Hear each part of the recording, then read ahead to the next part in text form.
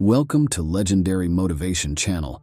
Join us as we listen to some of Neville Goddard's greatest lectures, books, and radio talks, which might never have been recorded or released on the internet before until now. Today we present his remarkable book, Freedom. In this video, we've utilized AI-enhanced technology to improve the audio quality, featuring the voice of Neville Goddard. We hope you enjoy the content and kindly support us by liking, subscribing, and sharing your thoughts in the comments below. Sit back and enjoy the masterpiece work of one of America's greatest mystics, Neville Goddard. When asked, "What is the greatest of all the commandments?" God answered, "Hear, O Israel, the Lord our God, the Lord is one. Accept this commandment, live by it, and you will be free from all secondary causes. There is only one God. He is the Father of us all, who is above all, through all, and in all. He is a universally diffused individuality whose name forever and ever is I Am. You may not be aware of who you are, what you are, or where you are, but by being aware, you are mentally saying I Am. Every conscious being says I Am.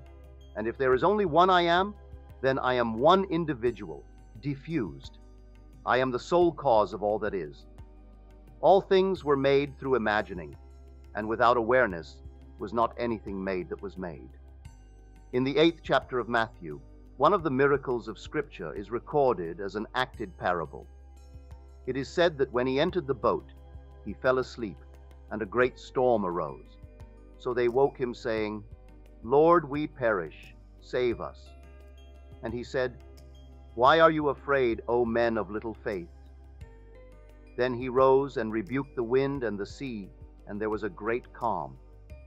If there is only one cause, then he who quelled the wind and the sea is the one who caused the storm. There cannot be another. If there is confusion in your life, and you resolve it in your imagination, and the world bears witness to what you have done, you caused the change. And since there is no other cause, then did you not cause the confusion also? There is only one God and Father of us all, who is above all, through all, and in all. If he is in every being who says I am, and there is only one God, no one can accuse another. For God's name is not He is, but I am. No matter what appears on the outside, I am its cause. Assume full responsibility for the things you observe, and if you do not like what you see, know you have the power to change them. Then exercise that power, and you will observe the change you caused. If you are truly willing to assume that responsibility, you are set free. If this universal diffused individuality is in all, then the incarnation must be regarded in a different light. We were taught that the incarnation took place 2,000 years ago by a unique individual who was the incarnate God. But I tell you, humanity is the incarnation. The central figure, personified as Jesus Christ, is the perfect archetypal figure everyone must express. He is called the true witness, the firstborn of the dead. Now incarnate in your body of flesh and blood, you are dead in the sense that you have forgotten that you are the creator of all things and do not see yourself creating anything you observe. The morning paper tells of what she, he, and they are doing, and you cannot relate their actions to anything you have done. Yet there is only one cause, only one God, who is resident in you as your awareness, your own wonderful human imagination. The parable tells us that God entered a boat and fell asleep. Humanity is that boat, the ark where God the Father creates as He slumbers. Even though you do not know the people you read about, if the reading disturbs you, you are the cause of that conflict. All imagination I am dreaming, causing the misfortune and unhappiness of those whose lives I have touched with feeling. When you awaken and recall your dream, do you always know the people there? Do you know the children that were yours in the dream? The people who frightened you? You never saw them before, so how could they be other than that which you caused? You do not recognize them, Yet you, the dreamer, caused them to do what they did. The same thing is true here. If the actions of a seeming other cause a motor response in you, even though you do not know him, your awareness is the cause of the storm. But when you awake, memory will return and there will be a wonderful calm.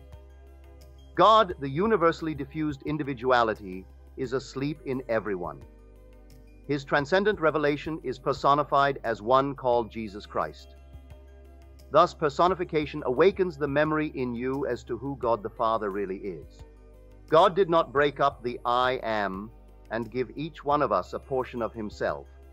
He gave each one individually his whole being. I am cannot be divided, and I am God the Father. If you haven't yet discovered this, I am still asleep. In order to discover your fatherhood, you must find God's Son, foretold to be yours.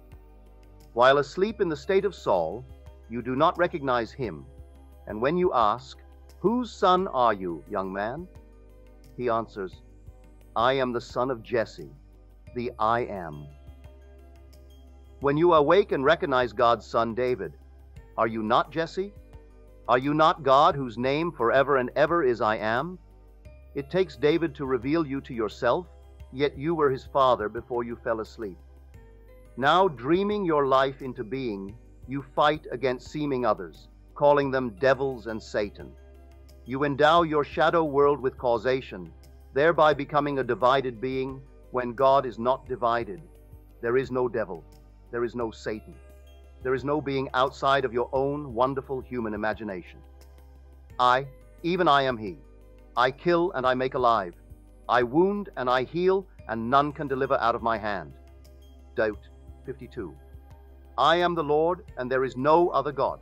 I form the light, and I create darkness. I make the weal, and I create woe.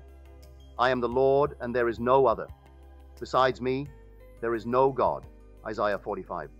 He who creates the evil creates the good, the weal and the woe, the light and the darkness.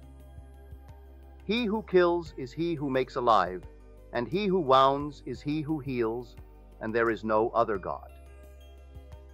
If you really believe you are the one spoken of here, that it is you who create the evil, the good, the weal, and the woe, that none can deliver out of your hand, then you are set free. You will never again believe in another, but know that your life is self-created, that you create the storms, as well as the peace and the calm. No longer will you believe he, she, or they did it, for you will recognize them as reflections mirroring either the storm or the peace and calm within you. Having entered the boat, called the ark, God fell asleep, and there he remains until the dove brings him word that the flood of illusion is over. Dramatized as an acted parable, it is said that Noah put forth his hand and brought the dove into the ark with him. This is beautiful imagery and true. In my vision, the dove descended through what appeared to be crystal clear water. He seemed to float, using his wings like a swan. Lighting upon my extended finger, he smothered me with kisses as the vision came to its end. Because everyone is the whole God, everyone will personify the perfect archetypal specimen called Jesus Christ. Lost in confusion, not knowing that humanity is the incarnation, men think of this archetypal specimen as the incarnate God. Yet the one grand commandment is, "Hear, O Israel, the Lord our God, the Lord is one." The word Israel means the man who rules, not like a god, but as God, because he knows he is God. And the word translated Lord is I am. Now let me translate it for you. Hear, O man who rules as God, the I am, our I am is one I am. We are not a bunch of little I ams. Our I am is the one I am who is God the Father. If this is true, then God cannot be divided.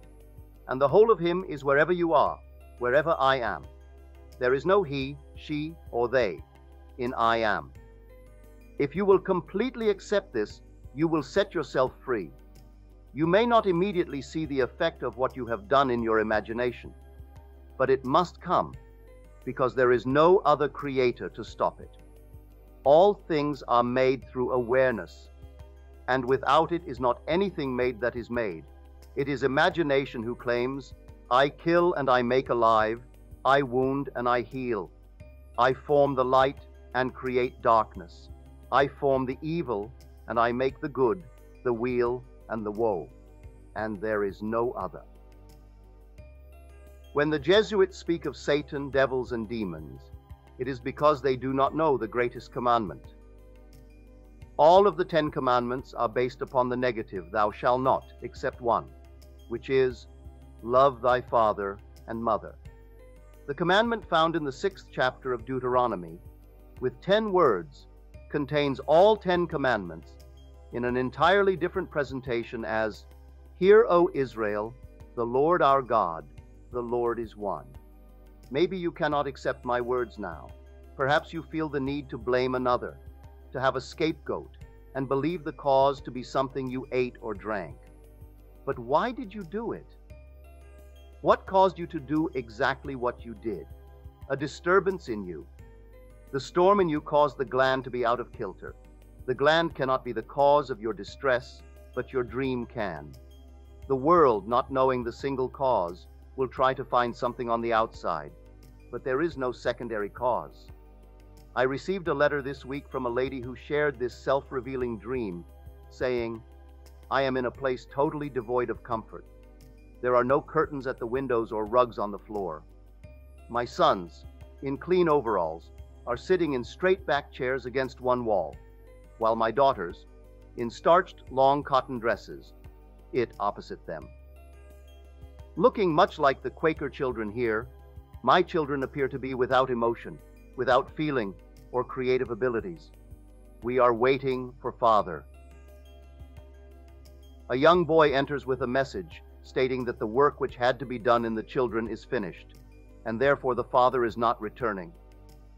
Then the scene changes, and we are in a farmhouse. I look out the window to see fields of golden grain, ripe for harvest. My eldest son, now radiantly happy, comes running into the house exclaiming that, for the first time, he is created for himself. His entrance was like magic, transforming the room, as all of my children began to use their talents, creating, laughing, animated, and alive.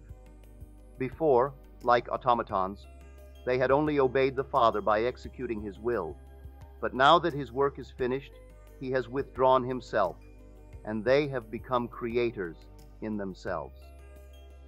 What a beautiful experience. She saw the world in miniature form. The Father's withdrawal is recorded as his death. He tells us, unless I die, thou canst not live. But if I die, I shall arise again, and thou with me. A little while, and you will see me no more. Again, a little while, and you will see me as yourself. Having withdrawn to dwell within, it is from there that you move, and not from without. All that I, the Father, am, you will know yourself to be. If God is the Father of all life, then you are the Father. If he is a creator, you are a creator. Whatever God is, you will know yourself to be. To be. Now God comes out of the desert with signs and wonders. The most outstanding sign is that of the fiery serpent, for everyone who sees it lives. As your journey out of Egypt begins, the fiery serpent is released when the curtain is torn from top to bottom and all of the rocks are split. You are destined to fulfill Scripture, and like me, know from personal experience that you are God the Father. I have shared my visions with you, telling you how true and wonderful the story of Scripture really is, and that there is only one way of salvation. Although unnumbered volumes have been written giving you many ways of redemption, there is only one. I am the way, and there is no other way. Matthew tells the story of his awakening in dramatic form, claiming they awoke, saying, Lord, we perish, save us. It is the unearthly wind which awakens you, and you are its cause. Awakening within your boat, your ark, you leave it behind as you enter an entirely different world as God the Father. Having purposely imposed the restriction of death upon yourself, knowing that you had the power and the wisdom to overcome it, you laid yourself down and fell asleep in the ark. And when the time is fulfilled, you awaken within that ark, come out, and witness the symbolism of your birth from above. A few months later, you fulfill the 89th Psalm, as you find David, and your memory returns. In the book of Samuel, Saul, the demented king, made a promise to anyone who would bring down the giant opposition to Israel that he would set his father free. This is done by discovering the father of the son. So Saul asks David to identify his father, and David says, "I am the son of Jesse, the I am." So the father is set free when David brings down the giant who, in your sleep of death, opposes you, and your memory returns as to who you really are. Although I answer to an earthly name and sign my checks with it, I know who I am. I can tell you who I am in the hope that you will believe me. But in truth, I am only addressing myself, for I am in you, and you are in me, and we are one. Everyone will have the same experience, and in the end we will all return to the one body, one Spirit, one Lord, and one God and Father. We will all return from the victorious march through death as the same God, but expanded beyond our wildest dreams, because of this excursion of the mind into a world of death which seems so final. I cannot promise that, if you accept this 100%, you will not have a headache tomorrow, or that the boss will not fire you. But if you accept this, you will know that your boss had no choice in the matter. You will know that you caused the firing. Maybe your dreams transcended your present limited position in that business, and only by being fired could they be realized. One day I was fired from J.C. Penney Co. Working for a year and a half, running their elevator and being their errand boy, making $22 a week and paying $5 room rent, I could not understand it when they let me go. But my dreams, my desires, transcended my position there. So they had to do what they did in order for my desires to be realized. Believe me, you are the cause of the phenomena of your life, be it good, bad, or indifferent. If to you the news is distasteful, you are the dreamer of that distasteful storm. But the day will come when you will awake to discover that the storm is over, that there is only one cause, and that is awareness.